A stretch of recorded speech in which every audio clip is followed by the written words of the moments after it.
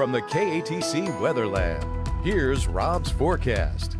Welcome back. Well, it looks to stay quite mild over the next several days. We have a more March or even April-like forecast moving forward, but changes down the line. So let's take a look at this. This is the temperatures across the U.S. earlier today. As we will go throughout the day, you see extremely cold air working its way southward.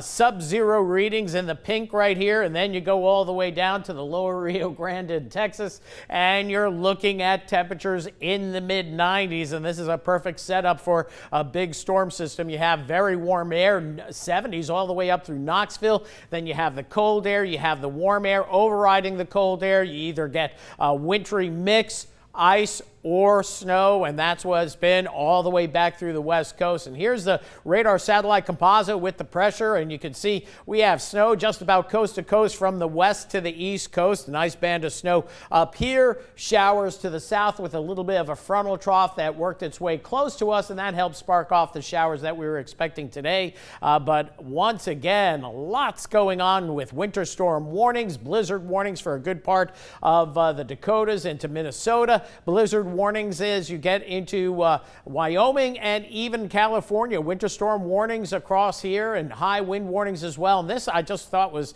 incredible. You have blizzard warnings in the mountains just outside of the LA basin. I have never seen that before. And winter storm warnings in the mountains all the way down to the Mexican border. So more moisture. These areas need the moisture. The areas, interior areas, don't get it, but at least they're getting it at elevation, and that will help out with some of the reservoir action to the west. But it's just a little bit of a band-aid on a trend that has been going in the wrong direction for the last 30-40 years. Meanwhile, here locally, plenty of clouds. We continue to see that. We did see some showers, and those showers pretty much have gone by the wayside.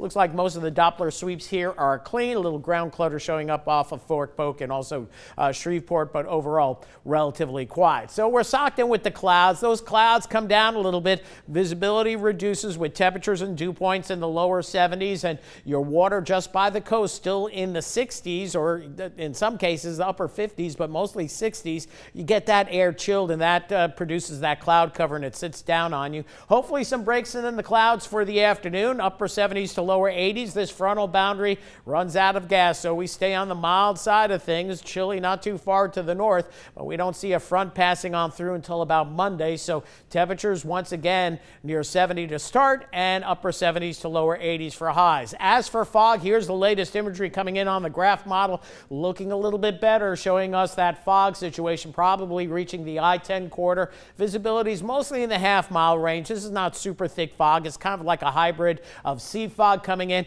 and also lowering cloud decks. And that's going to be the MO in the days ahead. That fog burns off pretty quickly, but we'll have mostly cloudy skies lasting for most of the day. Temperatures start out near 70. We get into the lower 80s tomorrow, more than likely if we have breaks in the clouds, back down to near 70 for Friday morning and pushing the lower 80s, which is awfully hard to do in February, the latter part of February after the cold winter. But this time around, it's been a mild winter ever since December, right around Christmas. So 70 the low with some fog moving in overnight tonight. The breeze eases out there, and then for tomorrow, there'll be a little bit of a breeze, but not as gusty as today. Morning overcast and fog giving way to mostly cloudy skies, and hopefully a few intervals of sunshine in the afternoon. 81 the high, much the same Friday, Saturday as well, with plenty of clouds, some morning fog, maybe a little bit more sunshine on Sunday. Front comes in Monday, windy, and then plenty of sun Tuesday, Wednesday before the next weather maker,